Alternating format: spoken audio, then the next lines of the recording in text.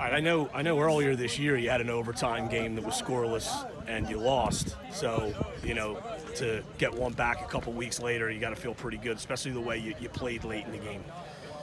Gave us, took away those nerves. I think because we've been there, we wanted that Absegami win so badly. I don't think the guys were going to let this one slip out of their fingers. Plus, there's a little redemption from them eliminating us from the playoffs last fall. So, it was basically our motivation was to get back in there, and I think we controlled the overtime periods with our possession and gritty style in the box. So.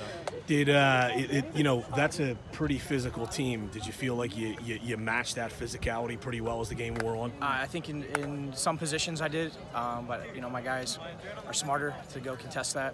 We kind of stayed our width from them and sidestepped the attack. So. Obviously you can't go up against a couple 6'4" kids when you got like 5'5" guys out there playing, but I think with our speed and our soccer IQ on some of our players really just kind of outsmarted them with that with that brute strength that they were displaying.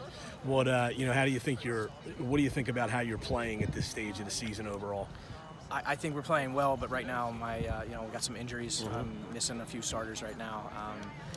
So obviously we're doing the best we can, and I'm very pleased on what we have out there. Okay. All right. Congratulations. Yeah. Thank you.